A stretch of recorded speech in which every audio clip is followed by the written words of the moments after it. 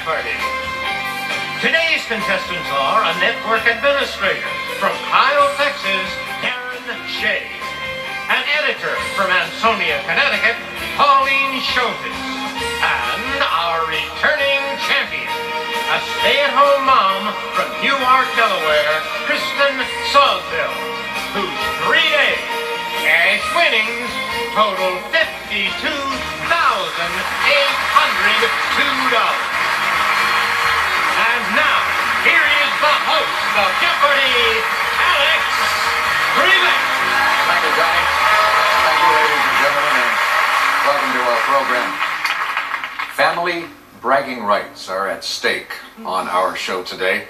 Kristen's husband was once a contestant on Jeopardy and won 6 games. She's already won 3. Will she be able to match that 6? Pauline and Darren will have something to say about that. Pauline Sholtys is from Connecticut, and this woman has played in a handbell choir? Yes. For how many years? Almost 30 years. Now, is this like the old school bells? No, each bell corresponds to, say, a key on a piano.